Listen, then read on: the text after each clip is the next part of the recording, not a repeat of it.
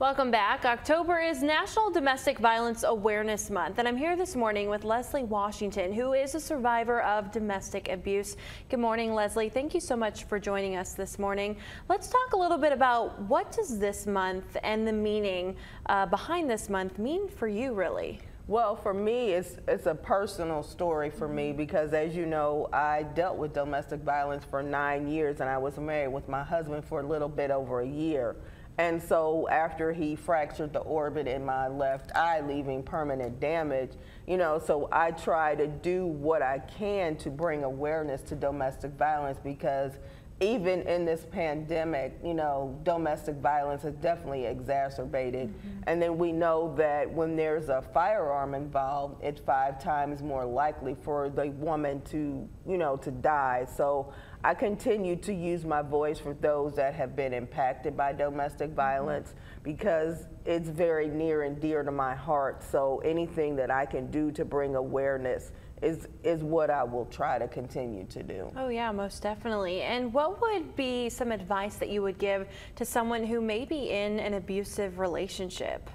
I would give them the fact that, when I was going through my situation, I didn't know about the different resources, the Safe House or any of those things, or the 24-hour hotline. There is a 24-hour hotline that people can call. There's also a text number that they can use as well. So if they feel that they're in a situation like that, they can, go to a trusted friend, a trusted relative, and make a safety plan to get out, because when I got out, I had to get out at the last minute, so I had to grab what I can get. And I would say also to have your important documents, your ID, your passport, your birth certificate, your kids' information, your medicine, have all that stashed away and put away, and even pack a bag, because like I said, I had to pack at the last minute and I had to go when I had that opportunity.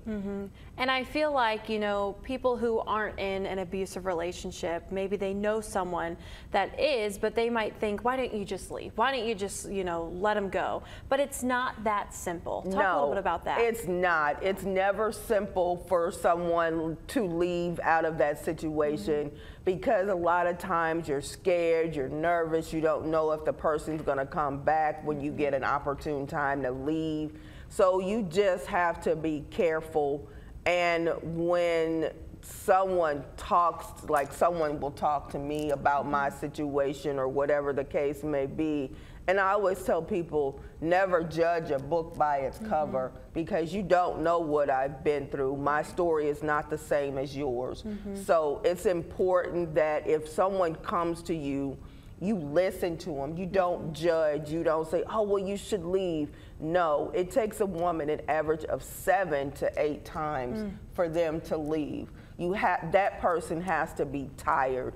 And it's not just women that are abused, it's men. It's 1 in 9 men that are abused. It's 1 in 4 women that have been abused by domestic violence in their lifetime, or even intimate partner violence. And there's children that have been abused.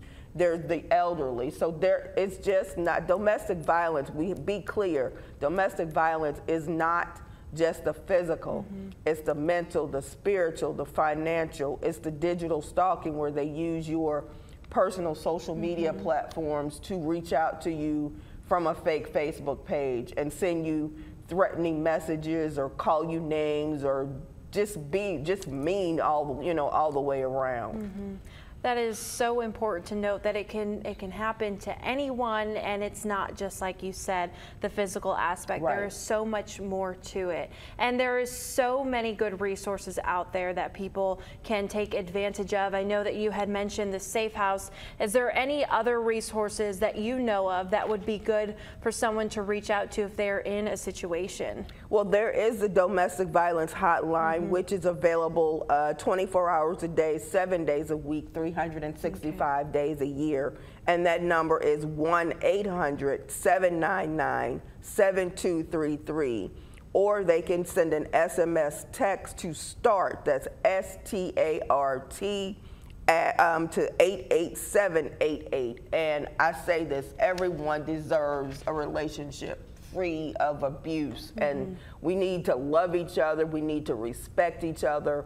We need to treat each other how we want to be treated. No one deserves domestic violence. Yep, you're exactly right. Well, Leslie, thank you so much for coming on and talking about this. We need to bring more awareness to domestic violence and help those who are in those situations get out of those relationships. All right, we'll be back in just a few minutes.